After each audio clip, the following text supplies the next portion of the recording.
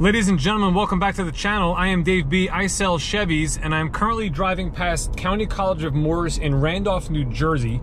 This is in Morris County, and this is one of the COVID-19 testing sites. And I'm happy to report it's empty.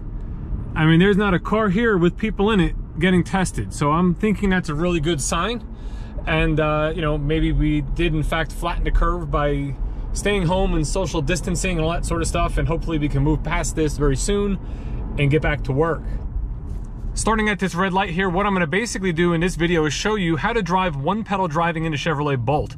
And I installed a temporary camera looking at my brake pedal and my accelerator, which you can see now on the screen, and that's going to show you that throughout this drive I will not hit the brake pedal at all. We're going to use regenerative braking by using one pedal driving. What that means is as you let off the throttle, you slow down. And a secondary to that is going to be my regenerative braking paddle, which is on the steering wheel here, that we could also use to slow down. And I'm going to show you guys that you can drive this car without actually hitting your actual brakes, your foot brake. Now, that being said, be smart. You know, obviously, if you have to stop, you got to hit the brakes, you know.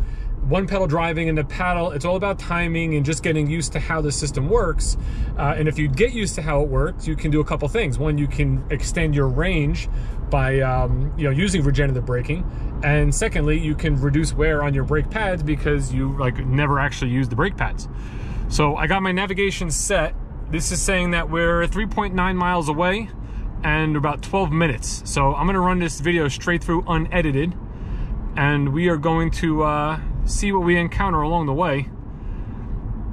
First obstacle right here, looks like we have a detour. We do.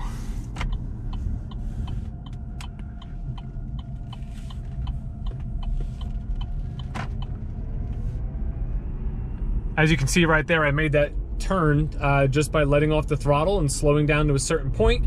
And then at that point I made my turn, and back on the throttle we can keep going. Up here is going to be another perfect example. As we come to a stop sign, we're going to make the left. So right now I'm slowly reducing pressure on the throttle to slow down, and as we get up to the stop sign, we're going to look both ways, and we're off. Never actually hit the brake pedal, came basically to a full stop at that point.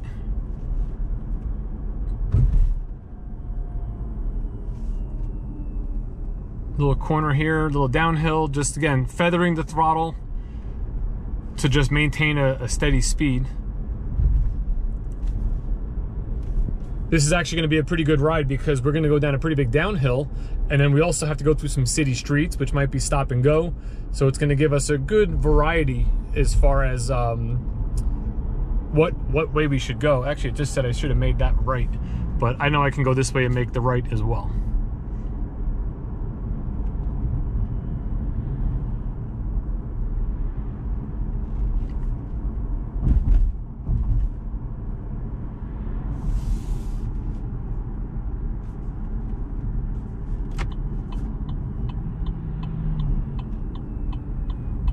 Again, as we're coming up to the stop sign here, I'm just keeping, you know, normal distance, maybe a car length and a half, letting go of the throttle as I get closer. As I let go completely, I come to a stop.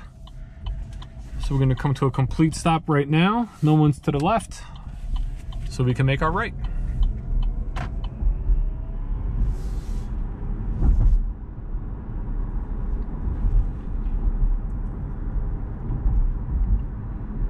One thing to remember when driving a Bolt with one pedal, when you are at a stop, a complete stop, your brake lights are not on. And we found that out in a video I did about a week ago, where I attached a camera to the back of the car and we could watch how the brake lights responded to what we were doing inside.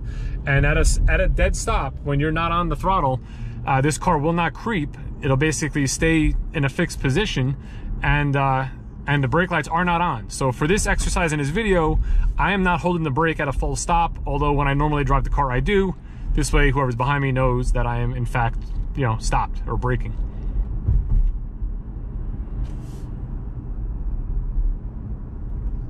Got a nice downhill here going into Dover.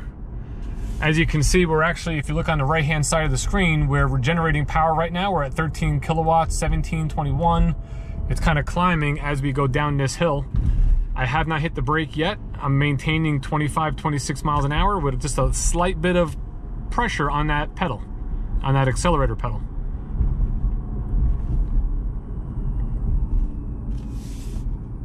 Again, it's all timing. Like as I'm approaching here, now this is gonna be interesting. I'm gonna stop a little further back because I wanna see if I hold the paddle, it still rolls. So here's an example. I am still actually rolling right now. So I may have to actually break the idea of this video and hit the brake. Otherwise I'm gonna roll right into this car because of the downhill I'm on. So I actually have to hit the brake.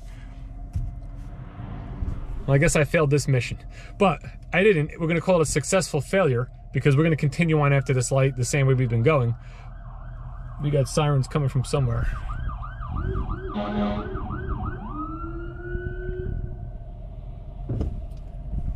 What didn't happen actually, which I'm gonna test out again later on, I had somebody in the comments the other day say that in their 2017 Bolt, when they were on a hill like I just was there, and he started to roll, the emergency brake, or the park brake I should say, would activate itself because it's an electronic park brake. And that didn't happen to me just right there. I don't know if that's something that's in the software. I don't know if I had to come to a complete stop first and then start rolling again. So maybe I will test that out at a later date.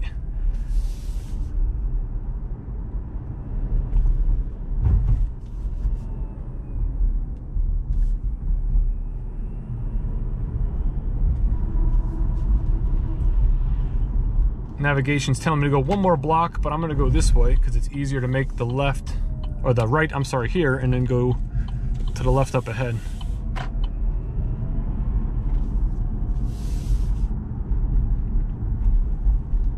Now I'm already noticing this light's gonna change, so I'm gonna start and head off the throttle.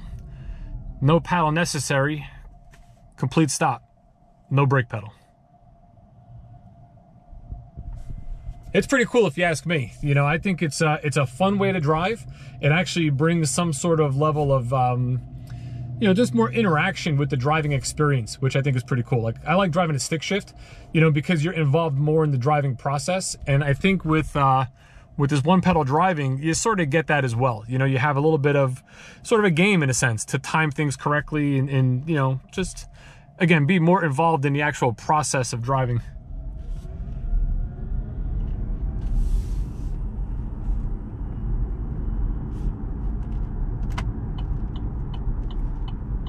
Up here, we're gonna make a left. So right now I'm starting to feather. Now I'm off the throttle completely. I'm actually gonna hit the paddle and I'm at a complete stop.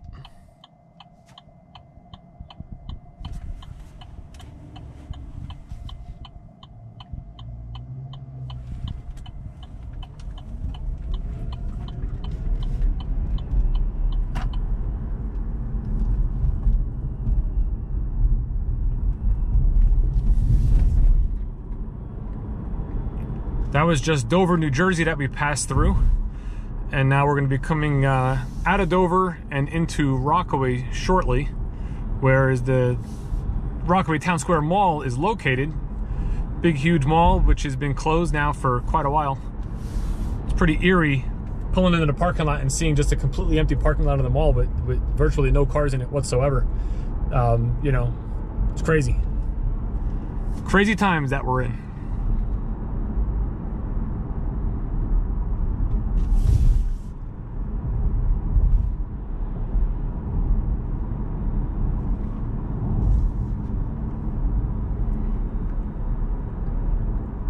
For those of you that are concerned with me filming while I'm driving, I'll let you know that I'm doing it on a GoPro Hero 7. If you're not familiar with the GoPro Hero 7, it's like a 1.5 inch by 1 inch square or rectangle, little small camera. It has a screen on the back, which right now the screen is off, and it's basically just a lens on the front. So this camera is very good that you can just hold it in between your fingers, and whatever you point it at, you're filming. So like, I don't have to look at the camera and wonder, am I capturing the scene I want to get? I just have to point it in the general direction, and with that, you capture exactly what you want to film, you know, pretty accurately. And you know, I mention that because sometimes people say you shouldn't be holding a camera and filming while driving. I assure you that I am paying attention 100% to driving, and holding this camera is no different than holding a coffee cup or a bottle of water. You know, it doesn't take any effort, It's just, again, something that you hold in your hand and you just aim where you want to aim and you film what you want to film. We're almost at the mall here. We're only about another maybe quarter of a mile or so. We'll make a quick left at the next light and then we'll pull into the parking lot.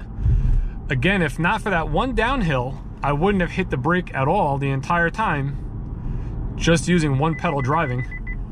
That beeping you just heard was my forward collision alert, which I guess was notifying me that I was gaining on that car. This light's still green, so we are good to go.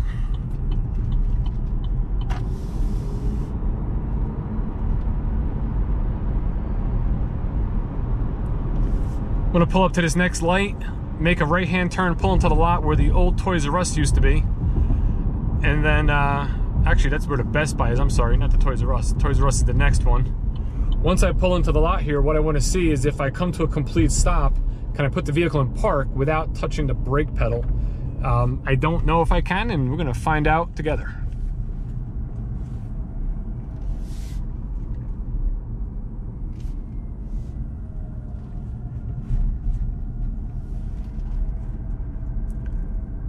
Best Buy's open?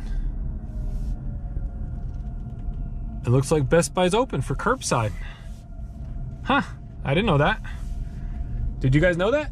I guess you can order online and they'll bring it out to you. That's pretty good to know. Everyone's all masked up.